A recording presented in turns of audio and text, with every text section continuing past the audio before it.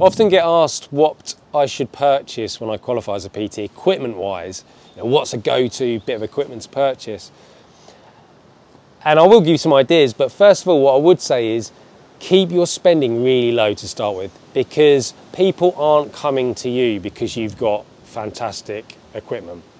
Now, you'll naturally want to start purchasing stuff like that as time goes on, as you start making profits, but don't spend too much to start with.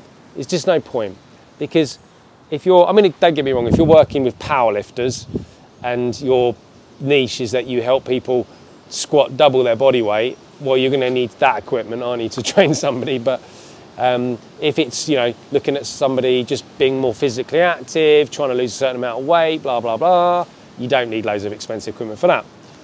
So my favourite bits of kit are, I like a suspension trainer.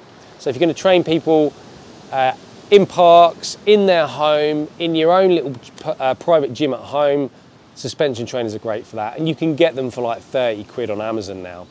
Really, really good, really versatile, total body workout. So that's 30 quid, nothing. You might also want to look at getting 2 or 3 kettlebells. They can go in the boot of your car. So if you go outdoors, someone's home, your own home again, you don't need to, they don't take up too much space, 3 kettlebells.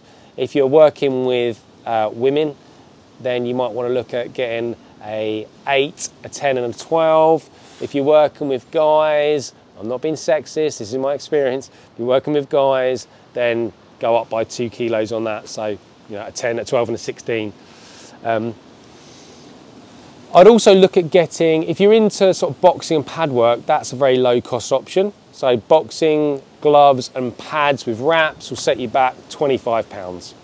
And you can give someone an awesome workout with those and customers love it. So that'd be a really good start.